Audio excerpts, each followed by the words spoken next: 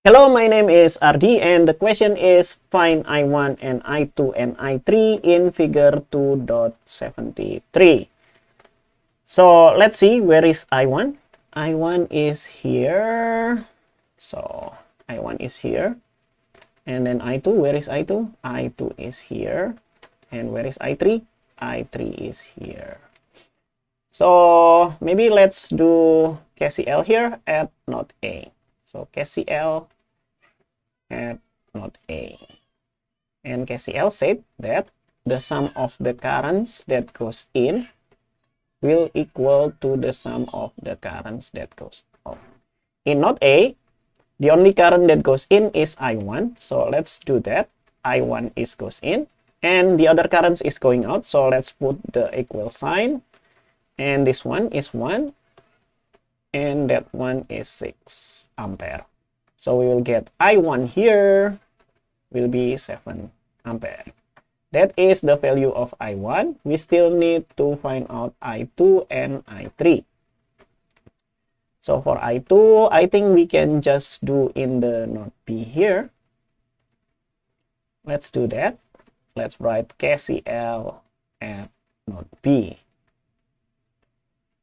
KCL said that the sum of the currents that goes in will equal to the sum of the currents that goes out. The current that goes in is this 6 ampere. So let's just write that 6. And that is the only current that goes in. The other currents are going out. And this current here will be I2. And this current here will be 7. So that means that I2 will be 6 minus 7. Or I2 will be minus 1 ampere. That is the value of I2. Let's save that. And now we need to find out I3. Yeah, I3, I think the easiest way is to use this current, this node here. So node C. But you can also do KCL at this node here, which is node D. But that's not necessary. Let's do KCL at node C. KCL at node C. Okay, let's write the formula for the sake of discipline. The sum of the current that goes in will equal to the sum of the currents that goes out.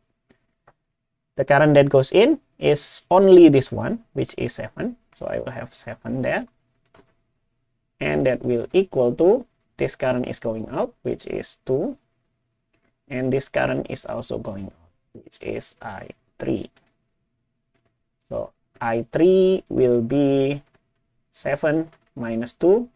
And that will be I3 is equal to 5 ampere. So this is all the answer.